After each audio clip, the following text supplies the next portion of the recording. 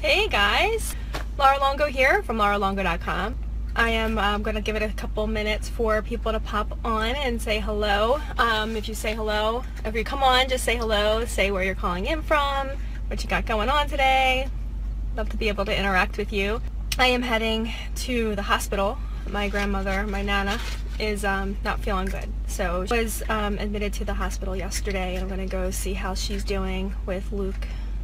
Got him in the car too. So hoping she's feeling better today. But I am on here today to share the 5 biggest reasons to stop blasting your company's name all over social media. So if you pop on, just say hello, where you're calling in from. I'm broadcasting this from my fan page, so hoping some people from my personal page, my marketing friends, can join me over here. So if you do, just say hello, and then I'll get into the content. So what are the top 5 reasons to stop blasting your company's name all over social media? So most people are out there and they know they have an awesome product and their company might be amazing, and they don't really know or understand the best way to get it out there. Believe me, I was there too. Because you get so excited that you have something so powerful and you just want everyone to be able to know about it, right? But really, when you do that, especially in the way that social media has become so incredibly noisy over the past, I would say, 2 to 3 years, really not going to be as effective as maybe it was a couple years ago. Okay, so the first reason is, one, it raises, it raises resistance. So it does seem spammy. The objective to marketing is to raise as little resistance as possible, right? You're blasting your company's name. I mean, if I feel resistant to people doing it, and I love the industry, and I might know that the person's products are awesome, and I feel that way, then I bet you there's a lot of people who aren't involved in the industry who feel the same way. And it's kind of what, not necessarily, it can give the industry a bad name if we're not marketing properly, right? Okay, so the second reason is, when you don't blast your company's name, you're creating curiosity. Okay, and curiosity is a really good thing. It's not that you're being open and upfront or hiding something from people, but when you create curiosity, you're attracting the right kind of people, number one. Number two, it creates an open loop in your audience's mind. And if they don't, in marketing terms, I guess, is when you just kind of have to find out the rest of the story. You have to figure out what the person's talking about. And creating that open loop is more beneficial, because then they're going to most likely contact you to find out, what company it is, or how did this person get the results you shared, or whatever it is, right?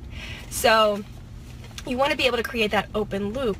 But if you create that open loop, we'll get into number 3, if you create that open loop and you share your company's name, then how is your audience going to close that open loop? They're going to go to Google and they're going to type in that company's name and they're going to find information, okay?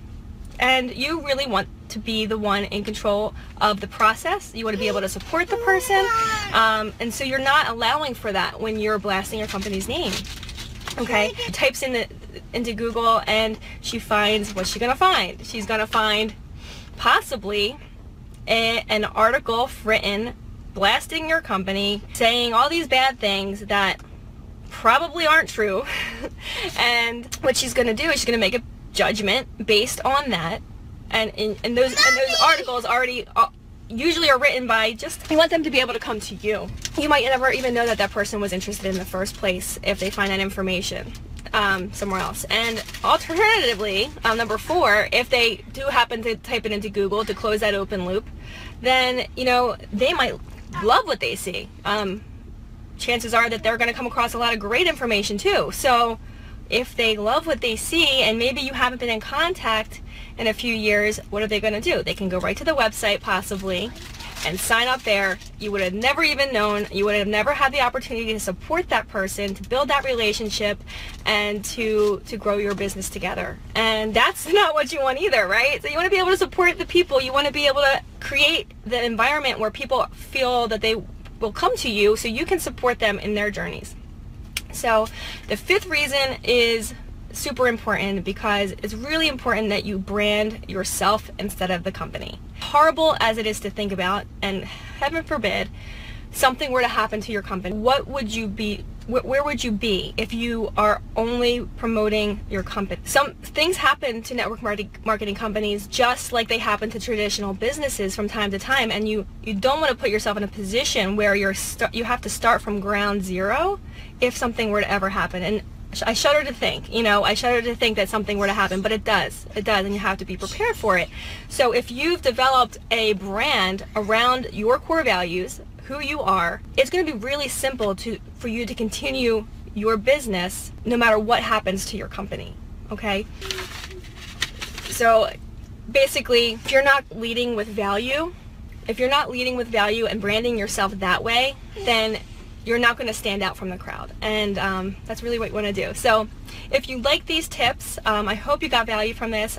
Please feel free to share with your teammates, share with and anyone who you think that this could benefit. And if you enjoyed this, head over to my blog. My website is laralongo.com, and on the website there is a free download. It's a free MP3 download, and it explains the best way to respond when someone tells you they don't have the money for your offer. So if that's something that interests you, pop on over there and grab that MP3 totally free, and know how you like it.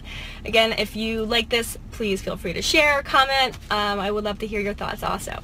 Alright guys, have an awesome day. Wish me luck with my grandmother. I hope she's feeling better, and I will talk to you all soon. Bye!